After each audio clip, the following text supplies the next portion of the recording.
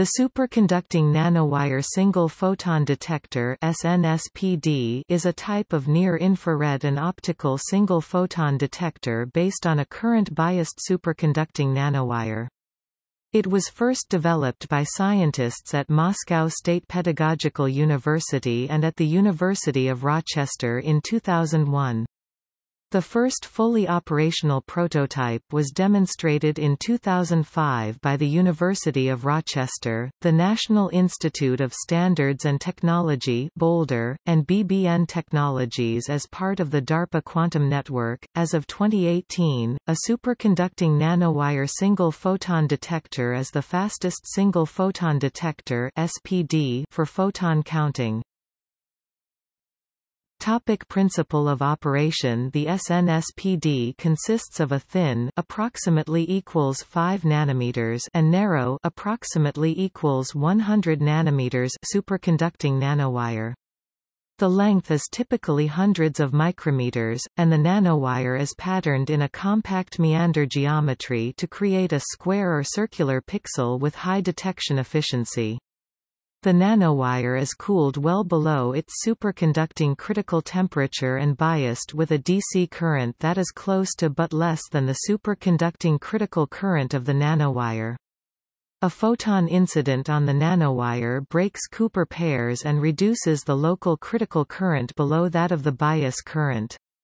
This results in the formation of a localized non-superconducting region, or hotspot, with finite electrical resistance. This resistance is typically larger than the 50 ohm input impedance of the readout amplifier, and hence most of the bias current is shunted to the amplifier. This produces a measurable voltage pulse that is approximately equal to the bias current multiplied by 50 ohms. With most of the bias current flowing through the amplifier, the non-superconducting region cools and returns to the superconducting state. The time for the current to return to the nanowire is typically set by the inductive time constant of the nanowire, equal to the kinetic inductance of the nanowire divided by the impedance of the readout circuit. Proper self-resetting of the device requires that this inductive time constant be slower than the intrinsic cooling time of the nanowire hotspot. While the SNSPD does not offer the intrinsic energy or photon number resolution of the superconducting transition edge sensor, the SNSPD is significantly faster than conventional transition edge sensors and operates at higher temperatures. Most SNSPDs are made of niobium nitride (NBN), which offers a relatively high superconducting critical temperature, approximately equals 10 K, and a very fast cooling time.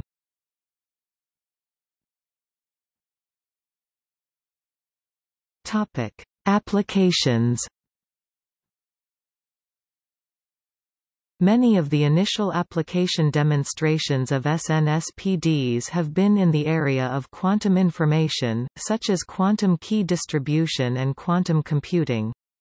Other applications include imaging of infrared photoemission for defect analysis in CMOS circuitry, lidar, on-chip quantum optics, fiber optic temperature sensing, single plasmon detection, quantum plasmonics, single electron detection, single alpha and beta particles detection, singlet oxygen luminescence detection, and ultra-long-distance classical communication. A number of companies are commercializing complete single-photon detection systems based on superconducting nanowires, including Single Quantum, Photon Spot, Sconphoton, Scontel, Quantum Opus and ID Quantique. Wider adoption of SNSPD technology is closely linked to advances in cryocoolers for 4K and below, and SNSPDs have recently been demonstrated in miniaturized systems.